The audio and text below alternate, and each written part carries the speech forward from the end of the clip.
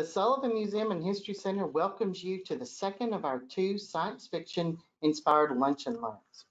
I am Joseph Cates, the Curator of Education and Public Programs at the Sullivan Museum.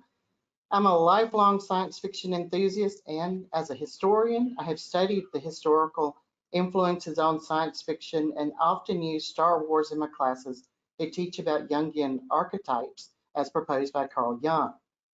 With me today is Professor Glennie Sewell, who was a proud member of the Norwich University faculty until the COVID crisis and is in his 12th year for Troy University with Troy Online as a world literature and composition professor.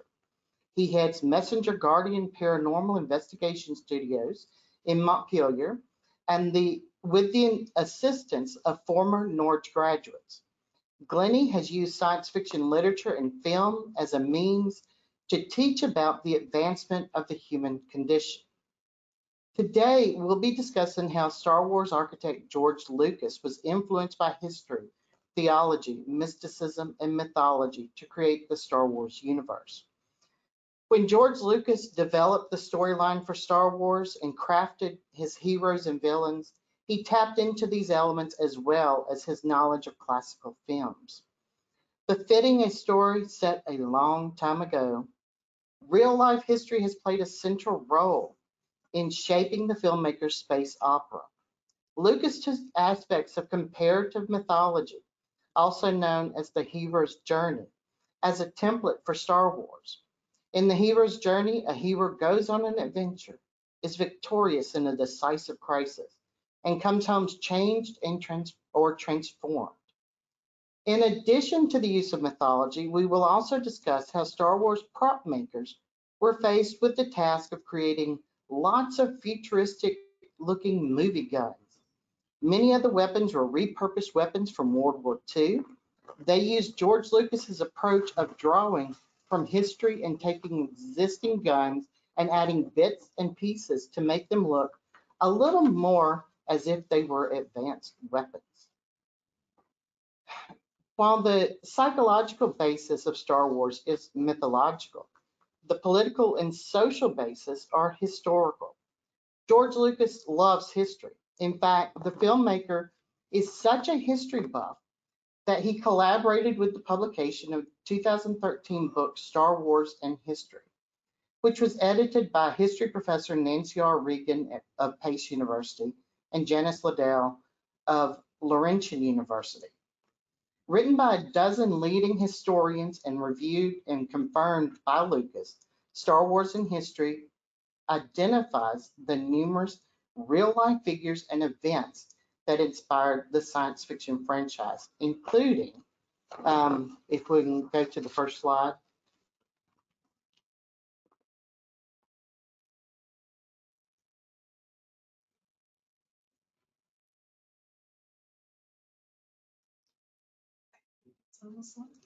Okay. There's nothing subtle about the illusions in Star Wars. After all, the elite assault forces fanatically devoted to the Galactic Empire are share a common name with the paramilitary fighters who defended the Nazi Party, the stormtroopers. The Imperial officers' uniforms and even Darth Vader's helmet resemble those worn by German army members in World War II. And the gradual rise of Palpatine from Chancellor to Emperor mirrored Adolf Hitler's similar political ascent from Chancellor to dictator. The Empire wasn't the only side in Star Wars that cribbed from the Nazi imagery, though. Medals to rebel heroes Luke Skywalker and Han Solo, while soldiers stood at attention, echoed the massive Nazi rallies at Nuremberg, captured in Leni Riefenstahl's 1935 propaganda film, Triumph of Will. And do you know who Palpatine was modeled after? Okay. Now you're going into sticky territory here. You have Richard Nixon. Yes. But, well, recent history will now drops in a few other things too that I won't mention. But we weren't expecting recent history with the kind of things we're talking about now. But yeah. Yeah, Richard Nixon, that's who George Lucas said he had in mind. He was asked in a 1981 story conference if Palpatine was a Jedi. And Lucas said, no, he was a politician. Richard M. Nixon was his name. He subverted the Senate and finally took over and became an imperial guy. And he was really evil. But he pretended to be a really nice guy. And in 2005 interview, Lucas said he originally conceived Star Wars as a reaction to the Nixon presidency. He said it was really about the Vietnam War. And that was a period where Nixon was trying to run for a second term, which got me to thinking historically about how do democracies get turned into dictatorships? Because the democracies aren't overthrown, they're given away.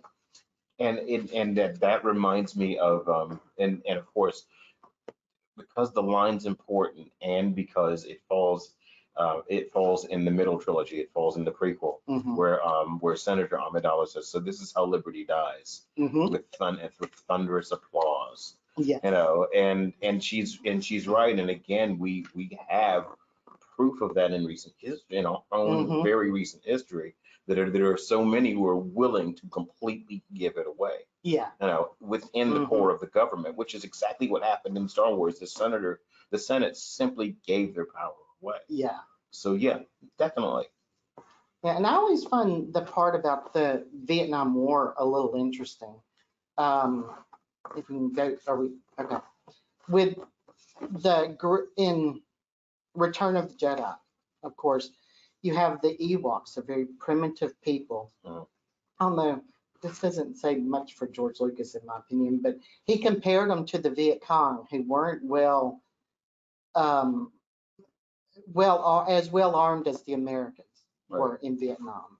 Although they were supplied quite a bit of weapons from Russian, Chinese, and all that. Right. So, but he compared the Viet Cong with the Ewoks, who helped to overthrow the Empire in the final battle. Right. So, I just find that kind of interesting that, you know, I've always heard, you know, that the Ewoks were the little guy who defeats the great empire. So, right. And you want to ask yourself questions about how far was he envisioning the Ewok and the Viet. I mean, I'm not going to take it to mean far more than what he truly intended. It's just that he probably didn't give it more thought. That so they're short, little, you can't hardly understand them. You wondered if he and going by how George Lucas has written and how others saved his scripts by going through and cutting scenes and editing it differently. My thought is that he had so much on his plate that it didn't occur to him to think about that part either. Yeah. It just didn't occur to him to think about it. What he could have done about it, I don't know. The Ewoks turned out to be perfect. But it does make you wonder. But sometimes I think we're responsible for overthinking things. But at the same time, it's in the back of your mind whether, you know, what other aspects did he use to project onto the Viet Cong or onto others from that war with these kind of little furry characters. Yeah. You know, I mean, were they considered cute and adorable? And I mean, I'm not saying they wouldn't be, but I'm just saying that cute and adorable parts seem to somehow make it more sad when they got hit by weapons fire or whatever, you know, all that kind of thing. It's like, okay, so where am I going with this? Am I supposed to feel that way about that? It's that psychological thing that you get backed up in when you're thinking about these kind of archetypes being used and these kind of tropes being used by the writers. Now, again, I'm not making a judgment. It's an observation. To make a judgment about it is to spin out, in my opinion. But yeah. Well, you know, the Ewoks were going to eat the main characters when they first showed up. But that's yes. And I honestly think that was almost a joking function from Lucas's writing, and not anything about the Viet Cong. Yeah, well, so, you get to use C-3PO as a god. Right, right. Yeah.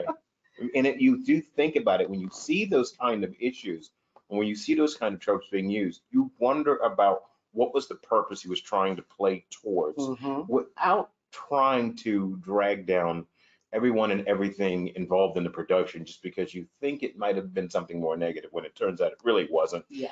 Especially when you're not on the inside of something, looking back out at it. We're outside of it looking in, wishing we were inside. Maybe that's the good thing about this and about what we do here, is we wish we were inside looking out, along with the writers and along with the production staff. So yeah. Yeah.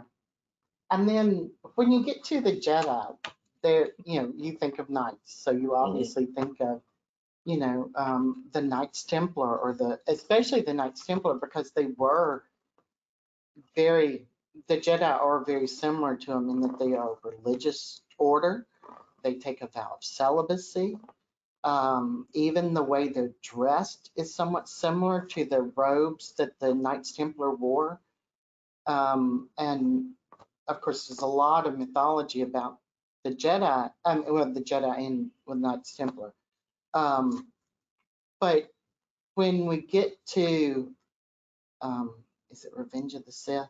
That's Yes. the third episode. Right, in the prequel. Yeah, when they go out and slaughter the Jedi, it's very similar to what let me see which king it was, Philip IV, the French King Philip IV, when he annihilates the Knights Templar, starting on October 13th, 1307. So on a Friday the 13th, if I'm not mistaken. Yes. And if you look at Philip's reasoning for doing that, part of it is because everybody owed money to the Knights Templar, and they were very powerful beyond what they probably should have been, or what a lot of people thought. And if Philip destroyed them, he could confiscate their money too. But with the Galactic Empire, when it's established, if they get rid of the Jedi, then they can take their place in a way of defenders. And what's interesting about that whole concept is as much as I think that by this point, in the Star Wars, this complex, 9-movie and what was it, two smaller anthologies. Yeah. That worked into the films, but we get to a point by wondering what did the Jedi do that brought down their own order, so because we're beyond the whole good and evil in the first trilogy. I would say before the end of the first trilogy, we were beyond that. We're beyond that point now. Now we're in gray territory. What did the Jedi themselves do that allowed for their order to be brought down? And I think it was Lucas had placed it in Yoda's mouth, where Yoda said that the dark side clouds, the dark side clouds us, and it was their own arrogance that allowed them to not see what was coming, what was standing right in front of their faces, which was Palpatine, of the Sith Lord, was leading the Republic Senate.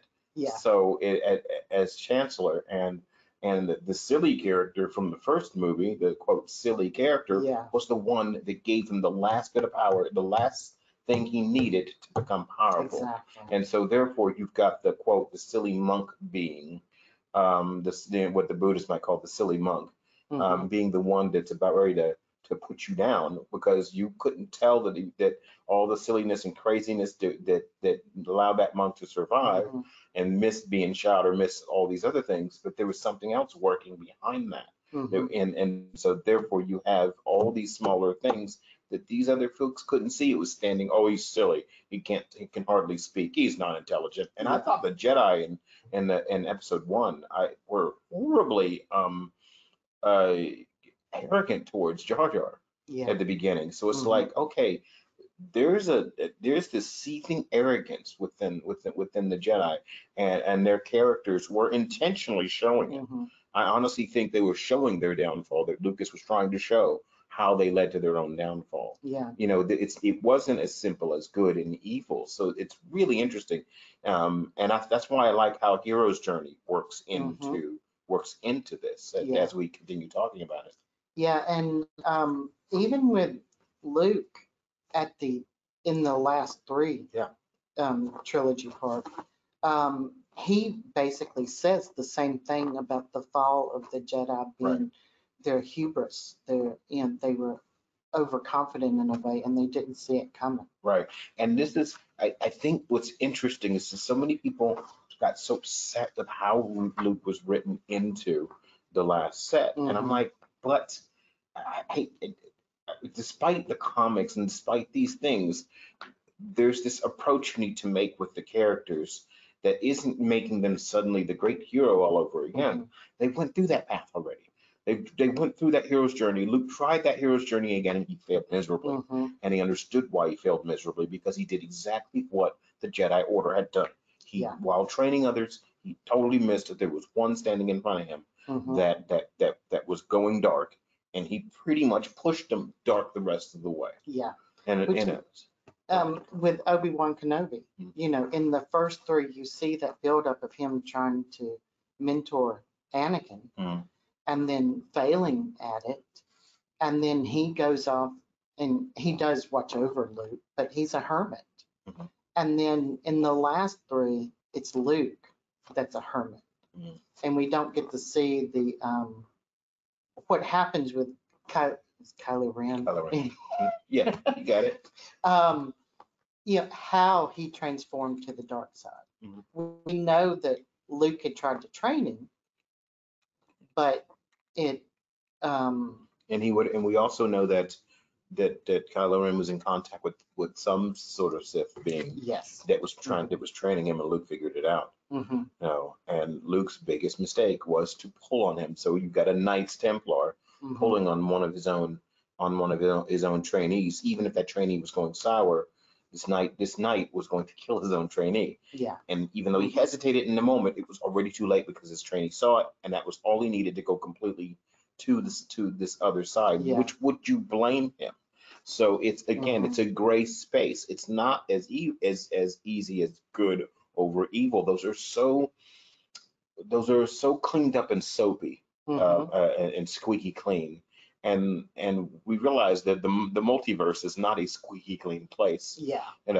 So, and neither is our simple part of the 3-dimensional space that makes it up. So and then there are some somewhat obvious, more historical analogies with the Cold War, because at the time Lucas was writing this, and apparently he went through numerous versions of the script.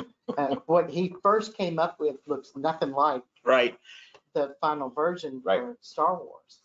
But what was the biggest news besides Vietnam, and Vietnam was part of it, is the Cold War. That the evil Soviet Union versus versus the good United States. And one of the things I was always taught in my history classes about the Cold War is that America always had on these rose-colored glasses, they saw red in everything. And anything that hinted at socialism or hinted at communism was bad. There was no gray area. And Vietnam, there was a lot of gray area. Because if you look at the history of the Vietnamese people, they were really going to a more traditional version, but it was just being called communism in a way. And so, but the Soviet Union is seen as being behind everything, whether it is back in the Chinese during, I believe it's the Korean War, when they believe the Soviets are back in the Chinese, and it was at a time when the Chinese and the Russians weren't speaking at all. So, they didn't quite get all the nuances of it. And I think it blinded them to certain things. And that's something I kind of see with with Luke up against Vader. At first he only sees evil. And as we go through that original trilogy, you see that kind of change. He wants to reform. It changed. You see it changed with Luke from he was wearing light color when it started. And as it moves further away, he was back to he was wearing black by Jedi. And of course, he went back to a kind of dirty white gray by the time he was a Jedi Master. Mhm. But he had gone through that, and you saw it move from white to brown because he was wearing brown, and then it moved to black. Yeah. You know, and you noticed that they were trying to get us to pick those images up. Mhm. And there was also something with when you go to the original, the prequel, where when Anakin talks about when Anakin mentions, well, he's Vader at this point, but not in the suit yet, where he mentions from my point of view, the Jedi are evil. And he didn't just say that just to say it. So it was really interesting where, again, there's that arrogance. And we go right back to that point with the United States. The United States will say, for instance, socialism. I said, yeah, but you would never attack socialist democracies like Sweden, Finland. Mhm. Why would you? Those are all capitalist. Those are all socialist democracies. Yes. They don't. Mhm. There's nothing about them that even resembles what you're calling socialism. Yeah. But yet, and here in our own country, we have numerous features of socialism listed within our own nation that has been here since its founding, or grew into it from public schools to the post office to the military to all these things that we do that are combined, and to the point where all of our states are connected without country lines. Mhm. You know, where we did this social thing and came the socialist thing and came together, and there, you don't have a border passed in order to cross over. Europe did it too. Yeah. So there are these things that don't match up with what people are calling socialism. When I'm thinking, are you talking about national socialism like Nazism? I said, that's a nationalism being injected into anything destroys, these concepts. And here, national socialism was really what seems to have been used, which was Hitler's. Is what the empire became. Yeah. It became National Socialism, but the good, the old republic allowed the clone soldiers to come about. That started that move. So again, the good, moved in that direction, and we have proof that we are susceptible as human beings to actually doing such a thing. Yeah. If the 21st century has shown us anything. And the other thing about the Cold War is the weapon aspect, because during the Cold War, everybody was afraid of mutual assured destruction. Yeah. Mad, which is, yes, I've always found that. The day after 1983. Yeah, but and what does the Empire create? But the Death Star that literally blows up a whole planet. If there had been a nuclear war, very little of the Earth would have been habitable. Right. Especially in the two main countries, but it would still have been, Europe had been targeted, and China and everywhere else had been targeted. And you might have ended up with India and Pakistan with nuclear weapons pointed at each other, and Africa left. But, you would have had North America pretty much obliterated, Europe and large parts of Asia obliterated. Northern Africa would also have done obliterated. Yes. Those were targets, NATO targets. So yeah. But in Star Wars, the Death Star wasn't two-sided. It wasn't a two-sided mutually assured destruction. That's true. It was a one-sided destruction. Yes. And if I could think of the line I can think of the line that Princess Leia uses. The more she said it to Tarkin, the more you tighten your grip, the more star systems will slip through your fingers. And she said it with this grace that she did not use again after that. But it's that kind of thing that you could threaten to completely blow us up, but then more of us will fall away and you can't get us all. Yeah. It's that kind of mentality. You can't. What you gonna do? Swat us all? Yeah. So, yeah. And then they do the same, massive type weapon in the number 7. And the seventh one, Yeah. Force Awakens. I think Force it's Force Awakens, Awakens. And but it's worse. Because it's they turn the whole planet into a weapon that can destroy numerous planets at once. In one system, they can just wipe out an entire solar system. And I'm not it makes me wonder about, again, where the story, which I think the bare bones of the story was laid out by Lucas before he sold it off. So the bare bones were still intended to, where were we going with that destruction? What were we bringing that back up for? Yeah. There's always the criticism about, we bring up another super weapon. I said, yeah, but why was it brought up again? Humans tend to repeat themselves. Absolutely. History tends to repeat when we forget about it. So yes, the idea was brought back again. Why? And that's where you question why in the story it happened, what was going on in life at the time those stories were being written out, and what was really going on. Were we starting to repeat things? And we were starting to repeat things. And it was already evident by that point that we were starting to repeat things, already beginning to forget.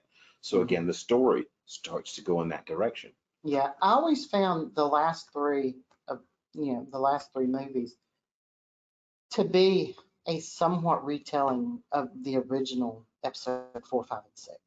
Star Wars, Empire Strikes Back, and Return of the Jedi. I just always saw a lot of similarities.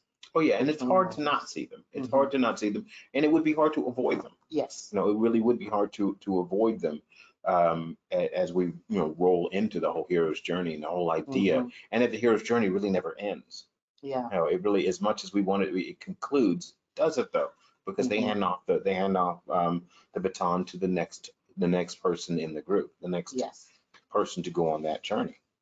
And then talking about weapons, we can go off on a little tangent about, especially from the original trilogy. Yeah, because the weapons used, most of the original Star Wars was filmed in Britain. They used British weapons that were readily available at the time to create futuristic weapons. They didn't have the money to create, and they certainly didn't have 3D printers and that sort of thing. And all the prop people we have today in the movie business, they had to make their own. And that's exactly what they did.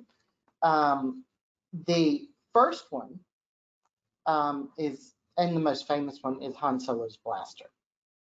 I mean, it is by far the most recognizable, and it also plays a part in the biggest controversy in Star Wars fans. With the guitar string out in the middle of the field? Yeah. Or whether, what was it?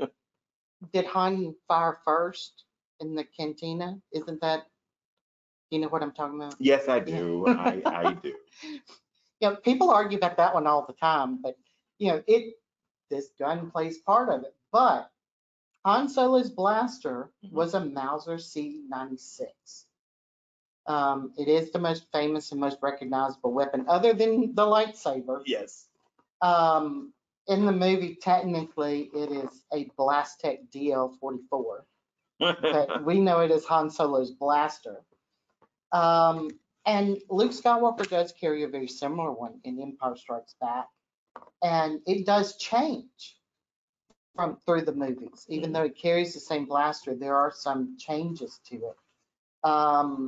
In Empire, the barrel is shortened, and the muzzle device was shaped differently and colored silver. The scope was also shortened and changed in shape. In Jedi, the muzzle device and scope were changed again, although only slightly.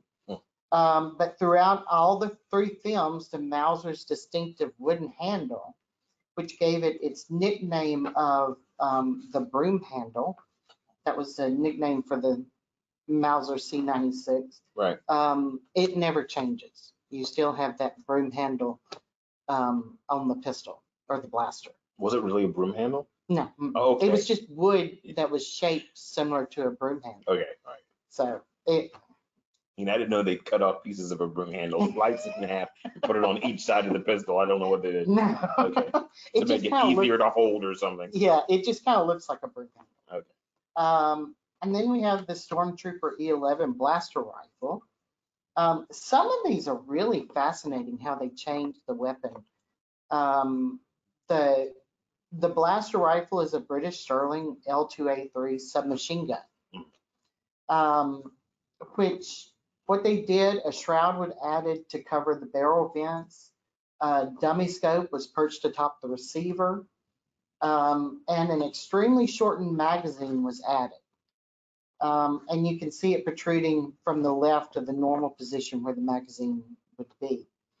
And you only see it shoot and stun one time Yeah, when they shot Leia at the very start, and you never see that weapon used in stun form and stun setting ever again. and the other thing that if you watch closely, which a lot of people who watch these weapons to figure out which real weapon was used, Right.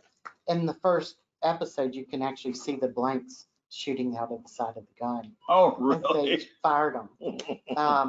They didn't take that effect out of them because they wanted it to have the kick Right. that gun would have. Right. Although it's a laser, so I don't know if it would have a kick. But And let's drop that one really hard on people, because if we're laser, you wouldn't be able to see it.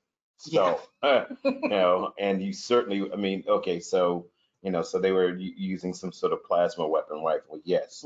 But whenever they would use the word lasers, it's like, yep, unless you're shooting through a cloud or through steam, you're not going to see that. So yeah, that's that. And here's the thing with language and the weapons and the technology is I noticed they stopped making this mistake. They stopped making this mistake after the second original film, after the Empire. So they'll say make the jump to light speed. I said, wait a minute, are you going to jump to light, or are you jumping into hyperspace? Which one are you doing? Because if you just jump to light, you're not going anywhere. You might as well use a tricycle. You're having to jump into hyperspace in order to make the jump, in order to enter the hyperspace lanes to get across the galaxy, because you're then outside of regular space, normal space, where light speed does not matter. So even as a kid, I knew this. So I was like, and I was 9 when Star Wars came out. I was in 08, somewhere in May. I was still 8. So it was kind of crazy to listen to the language and go, be a little confused and go, but you'd have to not. Light speed's not going to get you anywhere. So I've noticed that, and they cleaned the language up later, but other weaker TV shows would come out and use the language and not know what they were talking about at all. You know? And you know, something I've always thought of this is that galaxy must have been awfully small. You know, because if you look at Star Trek, which we talked about last time, you know, from the Alpha Quadrant to the Delta Quadrant is 70,000 light years. 100,000 light 100,000 light. It would take them 70 years to get back or something. Because they were at the Voyager, they were at the 70,000 light year distance point. Right. But the galaxy itself is 100,000 light years across. So yeah. So it would have taken, the hyperspeed would have been massively faster. Well, the hyperspace, but the hyperspace that, but we would later realize they were using hyperspace planes. I get the meaning behind those. I get those. Also, they're traveling in a very limited section of the galaxy that where the center of the Republic is. They're not going but so far across all the stuff they know about already. And even to roll back to Star Trek in its early days, they kept making mistakes, like them going to the edge of the galaxy and passing through. I'm thinking, what? Do you know how far off that is? And you know, even they kept making these early mistakes that are now inside the canon. So there are some things that we have to. Hyperspace lanes were not described until the books, as far as Star Wars goes. So in that tech, it made sense. They knew they had to make sense, and I think they knew they had to make sense when J. Michael Straczynski's Babylon 5 came out. It made great sense as to how they were traveling space using something similar to hyperspace. They were opening up jump gates into hyperspace essentially. So, and I'm like, okay, that's pretty similar to what they were supposed to be doing in Star Wars. So the ships weren't moving at light. They weren't moving hardly at all. They could just open a jump point and move through the jump point. In Battlestar Galactica, on the Ronald D. Moore's version of it, because the original just kept making a mess of the language. Or at light speed, I'm thinking, yeah, but you're not going anywhere if you're at light speed. And it's that same technology issue now. And Ronald D. Moore's version, again, they used going by Star Wars, how are they going to do this? Well, they're using jump technology. They're folding space and jumping across the fold. So whether you're using hyperspace or you're using folded space, whatever energy that takes and all the physics that go behind it. I'm not getting into it. Yeah. Still, they made sense of something that had not been made sense of in these early years when Star Wars first came out. And they were just throwing words around. I'm thinking, quit saying you're jumping to light speed when you're actually jumping to hyperspace. You're jumping into hyperspace. So yeah. I think Lucas was more focused on the hero's journey. Right. He didn't realize how important it would be later on to make sense of all these other smaller things. Because, and smaller things like Leah's pistol. Yeah. She is barely seen with that pistol. I mean, but it's a major thing. And the thing is, it was not made from a pistol. What was it made from? It was made from a target pistol. So it wasn't a real pistol. It's a 22 LR target pistol. And it's a Russian Vostok Margolin 22 LR target pistol, to be exact. Okay. And so it wasn't even a real, they added a longer barrel to it to create the look of it being more futuristic, but you can still see the sight halfway down the barrel. So, but it was never much of a, they didn't much pay attention to the actual gun until after Star Wars came back, and now it's a big collectible. Right. But it's not a collectible for gun collectors, but Star Wars collectors. It went way beyond where, I'm glad it went way beyond where Lucas was expecting. Yeah. It frustrating, but exciting as well. Yeah. It's like, I didn't know I need to do all this. It's like, yeah, well, this is what you get for making such an incredibly good movie. And it being edited by your wife, your first wife, who really was on your side. And that's why Star Wars, the first Star Wars movie ever, was a success. And the first trilogy is because of his first wife. Yeah. Having edited the films together. So, and because he's not the greatest of editors. Yeah. And I read a couple of things about his, original script, and I think, God, it would have never gone anywhere. That was awful. I had several versions of the script that I used for my students, and of the older scripts, and I tell them to choose any of them to talk about and to write about what the journey was and the characters and what was going on in these other scripts. How were these other scripts being used? And so, yeah, it's really interesting when you really go back to seeing, so others had to help him come in and really tear that down. So, which is truly an amazing writing process. It's an amazing writing story for it. And now the next one. Boba Fett. Yeah. Because, he has a horrible death, but apparently he's not dead. I never thought he was. Well, he was supposed to go into the belly of the beast. Yeah, but he was wearing his full outfit. That's true. I was never convinced that he was ever dead.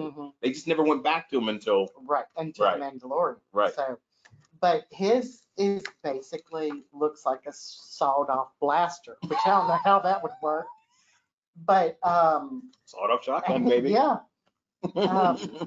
But it was a Welby and Scott #1 Mark I 37 millimeter flare gun.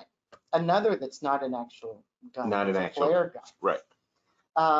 And they, added a few things to it to make it look more futuristic. They cut it down. They added more of a barrel to it. Futuristic or complicated? I think complicated. I don't think really futuristic. It's not really so much as futuristic as complicated. When you think of futuristic weapons, I think of more Star Trek. Right. That's what I'm thinking. They don't really look all that much futuristic. They just look complicated. Yeah. So yeah. It was supposed to be something unusual. Right. Unusual and complicated makes more sense. Yeah. For what he was going for. So yeah. And then we have a Rebel soldier, the Blastech A280, which was the rifle they used on Hoth in the Battle of Hoth. Right. These were German World War II era rifles. It was the Sturmgewehr 44 rifle. It's the FTG 44 is what they call it. Right. It was a good try. You did it better than I would have. But it was mostly used on the Eastern Front during World War II. Okay. So, and there's a similar one used by the Rebel soldiers in Jeddah. And then the sand troopers, really some of the first guns you see used a lot in the first movie. Tatooine. Oh, sand people? Yeah, I know the sand troopers, the stormtroopers that are. Oh, yeah. You only see them like once, maybe twice. Yeah. Yes. I always tend to think of, and this is probably bad, but what was in Spaceballs when they come in the desert? With and the they big literally giant, have big with giant big combs. giant combs. That shows how geeky I am that I've seen. And a guy with an afro, all the cultural things they were throwing into that. Oh yeah. But that one was a Lewis machine gun. Okay. Oh, that was a World War I era weapon that they used. And it's the only really American weapon that they used in that first movie, because the Lewis machine gun was originally invented by Americans, but then the British did their version of it, and that's the one that was used for the sand troopers. And now we could talk, there are lists and lists and lists of various guns, but we're not gonna bore everybody with that. We can answer some questions. But I do want to talk about the weapon of Star Wars. And that is the lightsaber. Which is famously, some of them were actually made using what we used to play with as lightsabers, flashlights.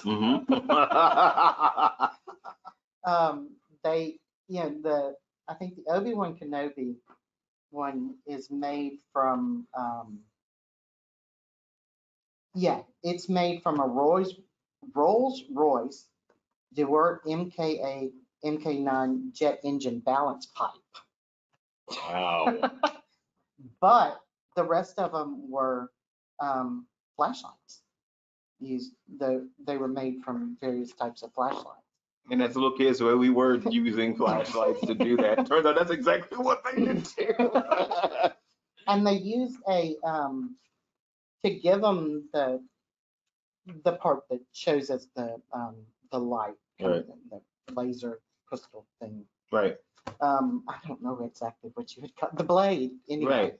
The saber part of it. Yeah, the saber part of it was actually a German. It was a bulb that the Germans used that were in replace of, and then they added in the color later on. When you see Luke and Vader, and if you roll back to the older versions, you might still be able to see it even in the ones that have been remastered. Mm-hmm. And you see Luke, not Luke. You see Ben Kenobi and Vader tapping them together, mm-hmm. and you catch it at the angle where you see the bulb without it's like you can see them tapping bulbs together, and it's just for a moment, so they didn't even bother. Mm-hmm. I'm like, you can see that. It's like, is that a clear bulb that's at the end of that? Which it is. So pretty amazing when you can catch that. If anyone out there wants to catch that. Yeah, in the beginning, the lightsabers they're both green and red, correct? And then Luke's becomes blue when he builds his own. Right. So yeah, green. Well, no. Or am I got it backwards? No, it's light blue and red, and I think purple becomes Mace Windu's. Yes. Do you know why? Mace Windu was suspected to be one who used both sides of the Force, and he had the ability to use both sides. So his saber reflected his use. But do you know why they chose purple for that character? I'm going to guess the actor was the one that did that. Yes. The actor, Samuel L. Jackson. Samuel L. Jackson. Always incorporates purple into every one of his roles. And so he purposely had them use his lightsaber to be purple because he likes the color purple. And no joke on the movie name, The Color Purple. Yeah. But yeah, so that is actually something he put in there. But yeah, the idea of it being a mix of light and dark side. That he was a user, someone who could use both sides, and that's not a new concept. As that was introduced in also in the Marvel universe, where someone said anyone who's that good can use both sides in order to keep balance. You know, but if you keep teaching, oh, there's only one light side, and there's a, yeah, but you have to keep them both in balance with each other. So you have to know how to use that other end in order to keep it in balance. You have to walk the gray line, Yes. and that isn't understood often. So I definitely can accept Mace Windu's character being someone who would walk the gray line and who would know how to do it. You know, I absolutely, and he showed that when he was willing to take down the emperor and not bring him to trial. I mean, I'm not saying right or wrong. I'm not making a judgment of it in that regard, but it's really interesting when you watch that, and it makes sense for his character, even though that's retconned in. Yeah. So yeah, because of the lightsaber color. We're such geeks. Oh God. Well, let's get a little bit geekier and something that we've talked about kind of throughout, and that is Joseph Campbell's hero's journey. Absolutely. And John's going to play the next clip, which you'll see later. But if you'll just kind of introduce what the hero's journey is. Well, when's John playing the next clip? He's not playing a clip. It's just a slide that has a little animation to it. I'm not the greatest at doing this impromptu. Oh, sorry. No, that's absolutely okay. Yeah, I'm not that great at doing introducing the hero's journey, basically. But I can go through the several worlds it takes for Joseph Campbell, and I believe it was a man with a thousand faces, I believe. Yes. The hero of a thousand faces. I have 2 copies of this book, and yet I can't remember. Wrote with it in A Hero of a Thousand Faces, where he was talking about the journey that the hero or a person takes through life, and there are several acts in which this happens. Act 1 being, for instance, Act 1 starts the ordinary world. The ordinary world. Call to adventure, refusal of the call, meeting the mentor, crossing the threshold. That would be Act 1. Act 2 would be tests and allies and enemies, approach of the innermost cave, the ordeal, then the initiation and reward, which is Acts 1, 1A. Acts 2A and then Acts 2B, and then the road back, as in the third act, the road act, resurrection, and return with elixir, and then once we get back again, a lot of the time the hero's journey starts back again at the ordinary world, which is where you're getting back to. So, and we see the ordinary world as we meet Luke. We meet him on Tatooine. He's just a moisture farmer on a planet with relatively few clouds, but okay. So, but they were just draining it from the planet's actual atmosphere. So I get what they were doing. And no wonder it was a desert and remains a desert. Yeah. But again, moisture farmers. So we meet him, we get to understand him. We even get the feel for him when he wants to roll off to the academy, but his uncle won't let him. And we realize, and we look back on this right at the start of the journey, it's like, you want to roll off to the Imperial Academy? Yeah. So how much, and this makes sense in the hero's journey. This would make sense, say a kid who wants to goes into the military, doesn't matter whether he's Russian, Chinese, doesn't matter, American, and he's like, oh, I want to go to the academy, I want to join in. And whether he doesn't really know anything about the socio-political standings of his localized world, doesn't really understand it, he just wants to be a part of something. Yeah. He just wants to get away from home. This is the start of that process for anybody, any soldier, anyone, not just soldiers, but anyone joining. And so since we're at military college, it's best to really put it in that kind of perspective. So do you blame him for saying he wanted to join the academy? Oh, well, how terrible. Well, why are you judging him? It's not like he knows what's happening, what that political social environment is like. He's just doing a job. He's just trying to be a part of something. So we get to feel for that character. Yeah, although he is aware of the rebellion. He is. But he's only like an excited kid though. The rebellion? Yeah. And then we have the call to adventure, which is R2-D2.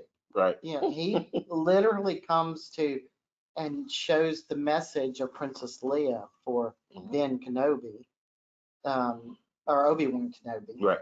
And so there's that call, and then of course there's the initial resistance. Well, Ben is all they knew him as. Right, yeah. Until she said Obi-Wan. Yeah. So yes, you're right on both ends of that. And then, you know, he doesn't, you know, he resists the call at first. And that's part of the hero's journey, is the resistance to the call. Right. Oh, I got to stay around on the farm for the next harvest season. And there's actually, for Luke, I think there are two resistance, because he first decides to not pay attention to the message, to the call. And then when he takes the lock off of R2-D2 and R2-D2 takes off for Obi-Wan Kenobi. Right. He meets Obi-Wan. Right. So meeting the mentor. Yes, he meets the mentor, and then the mentor again calls him on the adventure to go to Alderaan. Right. Now remember the point of crossing the threshold? Yes. When Luke could no longer go back, you remember the scene? What was that scene? When he can't go back is when his aunt and uncle were killed. Were killed. He sees their bodies burnt up. Which is a gruesome scene. Yeah. It took me years to realize what I was looking at. I had bad eyesight. So it was till the tapes came out when I was able to look and go, oh my God, is that what they showed us? You know, so it's like, yeah, you showed a bunch of little kids, these burnt out blackened skeletons. But again, they had to make the point, you know, as to how horrible that was. So yes, at that point, and the music and how John Williams from the London Symphony Orchestra played that piece in the scene, you knew by the tempo he could not go back as the scene switches over to the Death Star and whom we know later would know to be his sister trapped, you know, his twin sister trapped aboard the Death Star. Yeah. But he couldn't go back. The wind's blowing in his hair, and the scene moves, and you have the threshold being crossed. There's no going back there. Yeah. So yeah. And then once he's crossed the threshold, then the next step. Tests. Allies and enemies. You know, you find out whom on Tatooine will help you. Yes. You find out who will give you away, who's your allies when we meet Han. Yes. Yes. And we'll get to the archetype on Han in a minute. Hopefully we have time. Well, we were running out of time, actually. Let's try and get there. But so you have him finding the allies, realizing who the enemies are. And then there's the approach. The approach is to Alderaan. Right. And that leads you to the ordeal. Right. Which is the Death Star. Right. You know, they get pulled into the Death Star. And now in this, that could be approaching the innermost cave, approaching your fears. In Empire, they actually used the cave where Yoda told him, you don't need your weapon. You know, and we should have all known why this was not, even as a little kid, I don't know how I missed it. When he slices the head off of Vader in the cave and Plume, it opens up and that's his face. Well, they just gave it to you, handed it to you. How did you not? Why did you have to wait to the end of the film to realize what he saw? Yeah. So it was pretty amazing.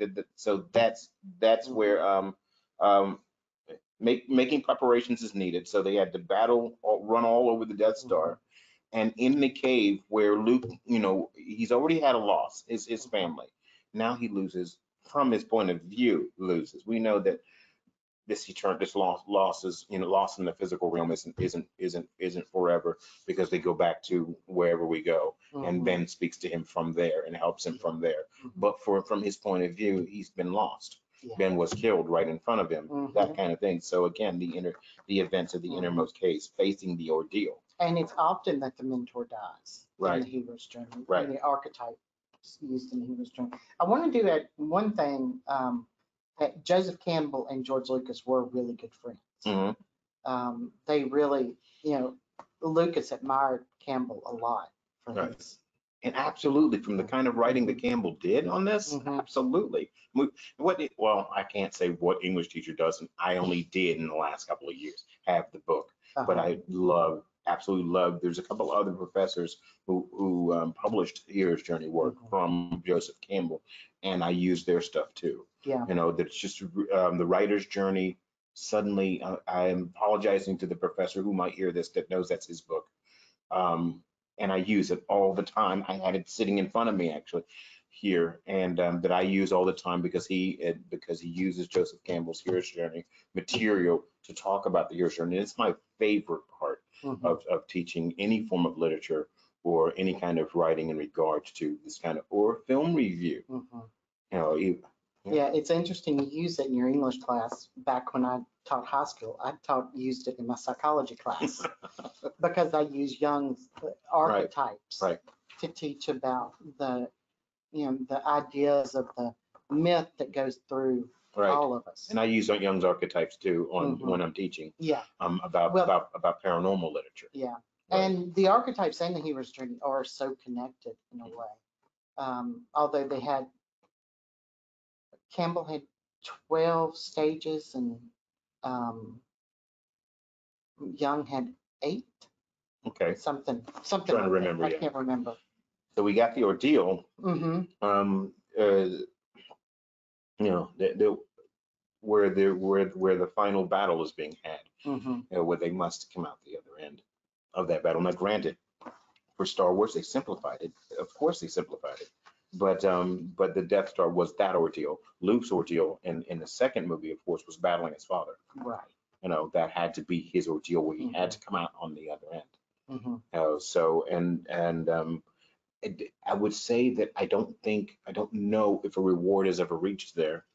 And where reward in Star Wars in the first movie in New Hope, yes, destruction of the Death Star, people celebrate and get medals. Yeah, but now really some will say that the reward is them getting the Death Star plans Mm-hmm. and taking them back, because you have the road back Mm-hmm.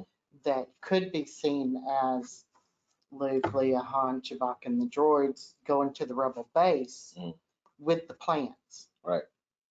And you can see it as the resurrection, as being the final battle with the Death Star. And also, Han returning to, although he's supposed to have left, he returns to help Luke in the final stage of that battle. And then you have the final return in the movie when you do have the presenting of the medals. Right. And then I, of course, enjoy thinking on this on a much larger scale now about the resurrection, for instance. Um, um, um, the hero faces the resurrection, his most dangerous meeting with death, the final life and death ordeal. Mm-hmm. But and I think about the last movie where Luke appeared, and when he appeared in the final. No, when he appeared in episode 8. Uh-huh. And it's interesting. They were talking about the resurrection. He wasn't really so much as passed away as he was a projection. Yeah. Forced projection before his body was gone. But it's interesting how, again, another death ordeal, except he did the ordeal knowing that it would physically kill him, knowing that it would physically kill him, and he would become Force Ghost at that point. Yeah. So it's interesting how the hero can intentionally go transdimensional. It's like, okay, I know how this is going to end. Ben did the same thing. If you strike me down, Vader, if you strike me down, I'll only become more powerful than you ever imagined. And he just let Vader do it. And of course, he transited into the Force just before Vader hit him, to make it, he just did it himself. No body, no nothing, no blood, no guts, which was a perfect, actually, I think was a really good choice on Lucas's part. If he was the one that made that choice, to do it that way. But yeah. Yeah. And then we are really running out of time. Return with the Elixir World. It's at 1:00. So do we? Yeah. Go ahead and talk about the return. Return with the Elixir is the final reward. So we essentially already went through it, but the hero has resurrected, purified, and earned the right to accept back into the ordinary world. Where I said we would end with going back into the ordinary world and share the elixir of the journey, and share that again. And now it was handed over to him. The hero's journey was handed over to him. He just didn't realize that it was handed to him from his father without knowing that that's what really happened. But then he makes the attempt to hand the journey, to ultimately hand the journey over. When, we don't know this for 30 something, however many years it took for that last trilogy to come out. Yeah. How what he would do to try to hand it over and how badly it would go, which we did talk about already. So we've covered that. But yeah, the return of to return with the elixir and re-entering the ordinary world again. I wish we had time to talk about the different archetypes. Oh. Okay, so we'll go ahead with it then. We are virtual, so Go for it. if people have to leave, hopefully they'll be able to see the end of it on the video. But there are really 10 main archetypes that we can talk about. Of course, the warrior hero is none other than Luke Skywalker. Right. Yeah, he's the one who takes the journey. And we see him, through his transition completely throughout, the last 6 movies. Yes. He's not in the first. Well, he's in the He's not in the prequel, which are the first, which one's 2 and 3. He's just born at the end of the third prequel. Right. So, but we've talked about the journey that he goes through. And then you have the shadow villain. And I don't think anybody is ever as perfectly considered a villain as Darth Vader. And he was a tragic villain. Yes. He was a tragic figure. He wasn't a pure evil figure. He was a tragic evil figure. And we don't know that until really when the prequels we see how he became Darth Vader. At the end of the original trilogy, we do realize that he had been a tragic one all along, because he switched at the very end, when he threw the Emperor over, and that's a whole nother story. But yes, we only realize that his story is deeper than that at the very end of the original trilogy. And one of the things about him is you see the signs of his anger throughout the prequels. Right. And how it overtakes him. But in the original trilogy, we see Luke trying to resist that anger throughout. Right. And he really reaches that in Jeddah.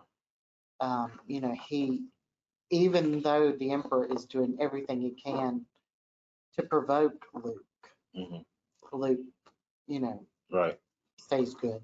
Right. He essentially keeps just inside the light side, just in the gray area, just inside it.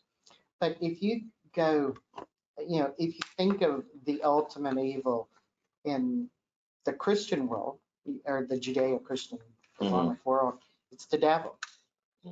Well, what does Christian mythology say the devil was? But it was an angel that was was fallen. Yes. It was thrown out. So again, a tragic figure that didn't just become evil for the sake of evil. It was pushed in that direction. Right.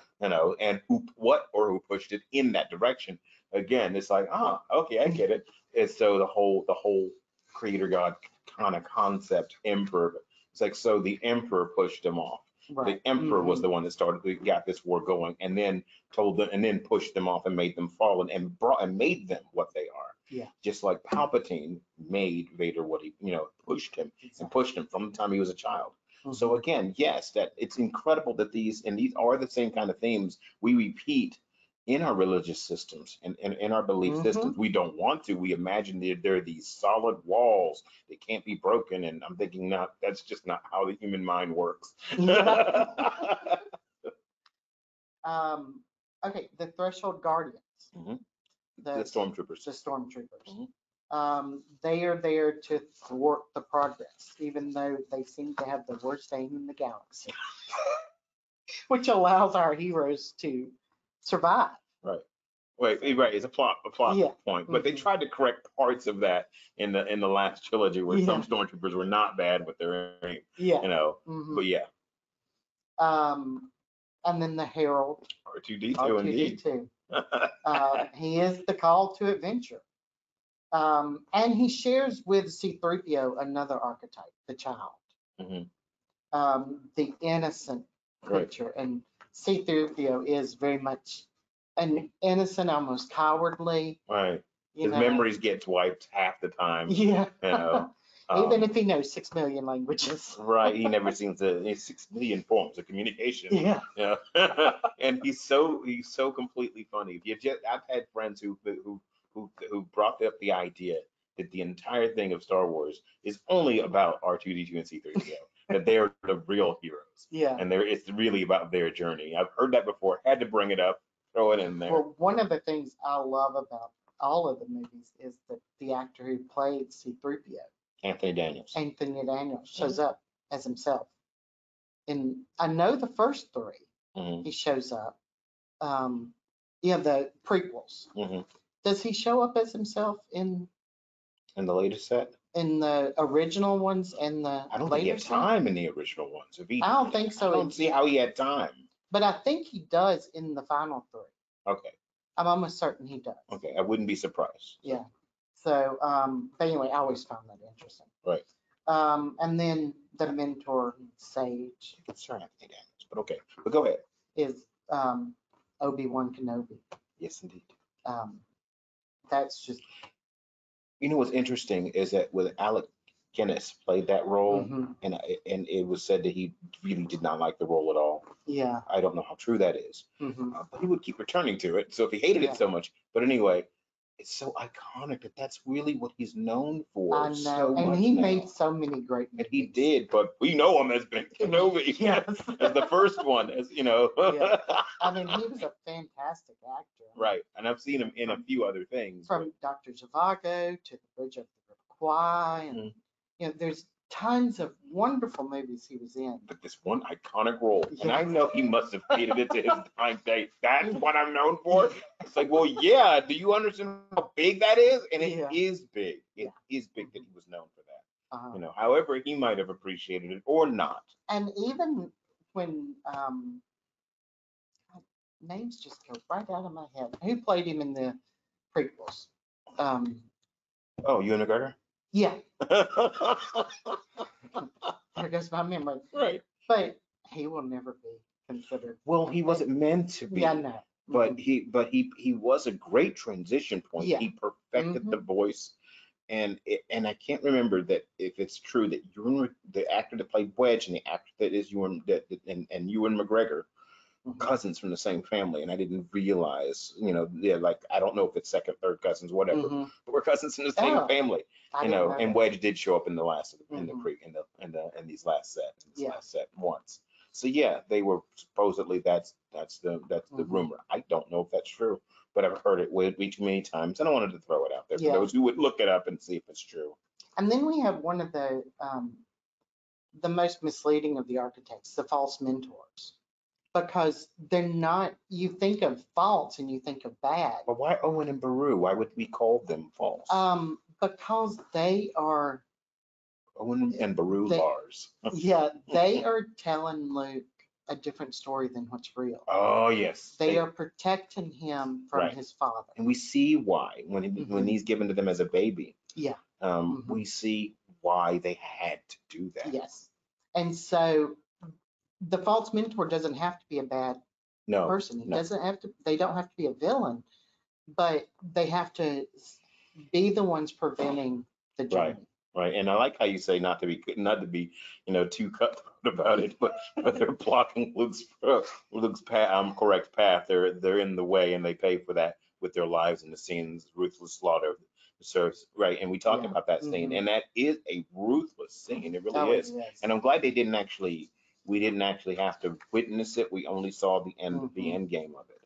So and I thought about that when I saw it at the end of the prequel of the episode 3 at the end of the prequel, when I saw the young Owen and Owen and Beru Lars, and it's like, oh my God, we know what's going to happen to them. It was just really sad seeing them. I have to make a confession. I always thought her name was Peru. I didn't know it started with a P. I thought it started with a P. No. Luke calls her Peru, Aunt Peru. Yeah. And her blue milk. And then the companion, which often is romantic in Hero's Journey, and she does start out as romantic, sort of. Sort of, but they don't get too creepy, No, luckily. they don't, thank goodness. Because that would have been just creepy. Luckily, Lucas had in his head who she was, so he didn't get creepy. Uh-huh. Yeah. But yeah, Princess Leia, the damsel in distress, but she's also What, the was she companion. really? No, but she is meant to look like the damsel in distress in Right. both the beginning of the original movie Right. and the beginning of Return of the Jedi. Right. Because she is, you know, that iconic scene from That iconic aluminum foil suit she was wearing. Aluminum foil bikinis that she was wearing. Yeah. So I forget how she made fun of it. I can't remember, but you know, she is meant to seem like the damsel in distress, but we know she never was. May the gods bless Carrie Fisher on her way. Yes. Mm-hmm. We love her. Yeah, and I'm glad they were able to computer generate her To finish her off, because they had done a lot of scenes they cut and they brought those back in. Yeah. But they amazingly blended it very well, and they used a stand-in to blend it over. Mm-hmm. You know, and they had used cut scenes too that they used her in. They did a brilliant job. They did Carrie Fisher serious justice. They really did. And then we have the outlaw shapeshifter, and that does really portray Han Solo. Right. He is the outlaw. He didn't really care about the Empire one way or the other. No, he just wanted to avoid them and smuggle. Give me my money and I'll get his money. And money is what you love. But he's also the shapeshifter because at times he is the what does Princess Leia call him, a nerf herder? Yeah. Scruffy looking nerfer. Who's scruffy looking? But you know, he's a scalawag. He's he's not. He's a swashbuckler. Yes. So he's not always good, but then he always comes back to the good and comes through. Mm-hmm. So, and we've already talked about the child. Right. And now we got the friendly beast. The friendly beast, Chewbacca. Yes. Which Chewbacca is the only one, you know, we get to meet him in the original and in the prequels. Right. So we get to see we how old. get to meet him and we get to meet him in Solo, which they really deepen the story about how those two met. Yeah. And then there's the awful holiday special. I'm not even going to talk about it. The whole everybody should have been executed that had anything to do with that, minus the actors. I think. Sorry, I don't mean anything by it. It was just so awful. I remember actually seeing that when it came out. I did too. We're all little kids. And of course, I used to watch the Ewoks, the cartoon. But anyway. Yeah, I didn't watch that. But that was me. That was just me. And that was, by the way, I didn't mean anything by that. It's just that the holiday special was such a nightmare. I'm sorry. Yeah. I apologize to anyone who's listening that really had something to do with that. I don't mean anything by it, but I really thought that I just pushed that whole thing out of my head. Yeah. But anyway, that kind of, I have notes on the religious beliefs, but we've talked about That's a whole Buddhism. other hour. I know. We've talked about on. Buddhism and the influences of that throughout. So, right. Of course, there's also Jediism. But right. And that does involve a lot of Hindu Buddhist ideas that Lucas was, as far as I know, was into.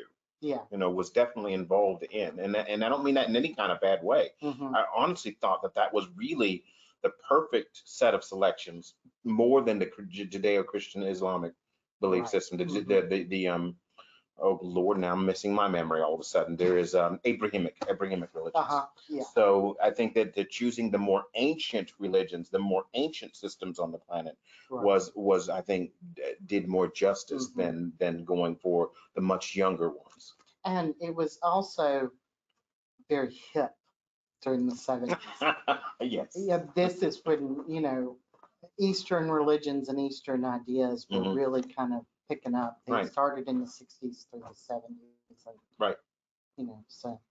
But anyway, I guess we need to go to questions if we have any, if we have anybody still left watching. Hopefully there is. Yeah. So Mark Anderson says, thanks for this interesting webinar. I hope you will do more Star Wars and Star Trek sessions again. And his question is, have either of you read or heard about the ring theory of Star Wars? It was written by a, quote, super fan some years ago and is easily found online. Do you or any listeners have any thoughts? Okay, so what the question was is about the ring theory? Yes. I'm sorry, I don't know it, do you? I don't know it. I'm sorry. I I apologize. tried to be as prepared as possible. This is Educate one- me, because I don't know. I'll have to look that one up. Yeah, no Just don't kidding. know, so. Yeah, unfortunately, Mark's no longer with us.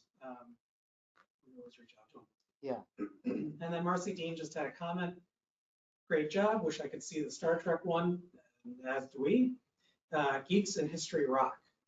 Yes, I'm really sorry about the Star Trek one. It just did not record like we were supposed to. Hopefully this one is doing correctly. And I really wanted it to for my own, to put onto my own Yeah, blog as well. And we had so much fun doing the We Star Trek one. did. I had fun doing this one too. Yeah, The Star Trek, and I'm a little more of a Trekkie than I am a Star Wars. But and I'm a still. huge trekker, so yes. Okay. That's it. Anything else? Okay. Well, Glennie, thank you so Hey, much. thank you, and I hope to come back and talk about these again. I know maybe we ought to do a Battlestar Galactica one, or Oh, me personally, I would like to do a Babylon 5, but hey, if we're gonna do it, do the twos, Babylon 5 and Battlestar Galactica, Yes. both the original and Ronald D. Moore versions. yes. Oh yeah, I'm all for I it. don't remember the original one. I but- do, but yeah, Yeah, you're a little older than me. thanks. True. But I did watch some of them, We can But- do Ronald D. Moore. Let's keep Yeah. it good. but I did watch all of that one. And of course, Oh, I like yes. Ronald D. I Moore. all of them, the spin-offs, I have it all. Mhm. Blood and Chrome. And then Babylon 5, I've seen it Oh, 2 or yeah. 3 times. I have them all too. So hopefully we'll come back and do those. Maybe we can do a couple of summer programs. And if We we normally don't do summer programs, so. now if we do summer programs, you'll have to link me in from overseas. Oh, yeah, do go overseas. Well, maybe in the fall. Okay. So, I know we need 2 more programs in the fall anyway. So. Okay, I'm all for it. All right. Thank you, everybody, for Thank you. attending. And thank you, Glennie, for being here with us. No problem. And thanks to John Hart for doing our tech part. Yay, John. We'll see you. We'll see you next time we have one of these. Thank you. Be well, everyone. May the force be with you. Always.